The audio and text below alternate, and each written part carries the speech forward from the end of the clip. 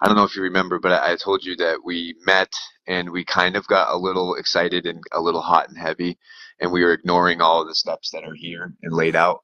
And then we realized that the relationship itself was frazzling, like, and then we took a break and kind of a step back and agreed to, and that's about the same time I ran into this platform.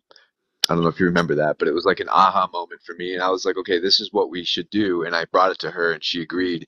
And we have been doing exactly that. We barely kiss. We hang out. We spend a lot of quality time together getting to know each other. And we don't play house anymore. She doesn't sleep here. We're trying to get to know each other, right? And as of last night, we decided to just make it like what they call Facebook official, right? To put the relationship status to like in a relationship, and you wouldn't believe the explosion of support that we've got so far. It's like it's wild. Love this. Yes. Oh my And goodness. it just feels like like a really it feels like a lot of like positive momentum for the relationship itself. Like we both feel totally reinforced by each other. You know what I mean? That's so amazing. For the guys, for the men who want to use the no kissing for 3 months dating rule, what's the script for them?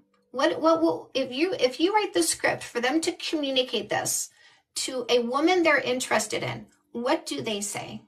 I like what you mentioned about not occupying their lips so that I can hear who you are, right? And I think that that's like so valid. Like if you tell a lady who leans in to kiss you, like I'd rather you talk to me right now. Like I'd rather get to know who you are first. Like I can't imagine that if you put a finger up on her lips, if she came over to kiss you and you said no, like I want to get to know you first. I can't imagine any self-respecting lady getting angry over that. Like I would imagine that she would melt and be, you know, validated and appreciated and heard and you know and like it could be just such a foundation for something really beautiful, assuming that is what you want. And it always comes back to that. If you're not looking for a long-term relationship, then do what you need to do, right?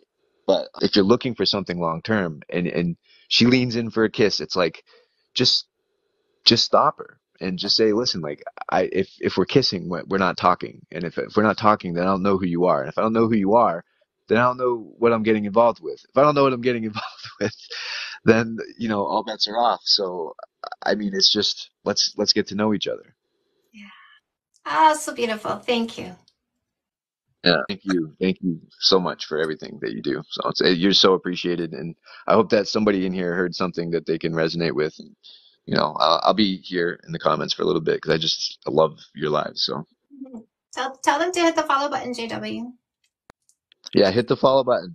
Also tap the screen because 9.5 thousand is not nearly enough what this lady is worth. Protect her at all costs.